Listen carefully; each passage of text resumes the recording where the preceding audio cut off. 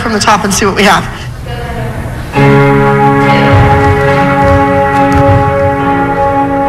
I can't believe it. What the heck did Kendall do, or I do, that she has to sit there now and do the music?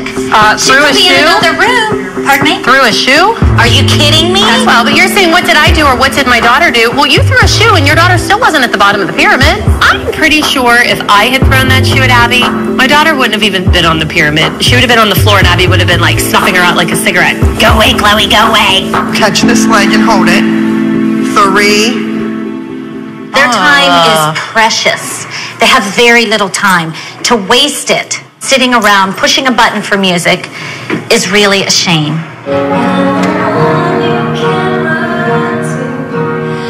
Kendall! Come on! Are you learning something by being in here? Yes? Because this is how a trio works. Do you see what they're doing? Play it. Right there.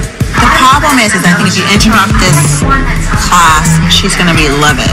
My objective is to get my child out of there and do something productive, whether it's dance, which is what I pay Abby for, or her homework. I think it's going to backfire. I can't believe I'm a nervous wreck to talk to my dance teacher.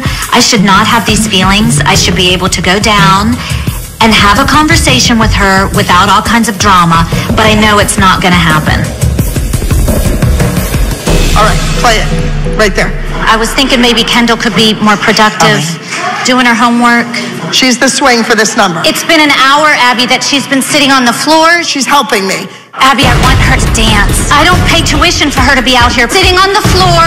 Well, I want you to teach her to dance. All those things you said to me yesterday, she needs to work on her stretch, her this, her turns. Why are you not teaching her? Why aren't you helping her with Well, this? because I'm choreographing a trio, Joe.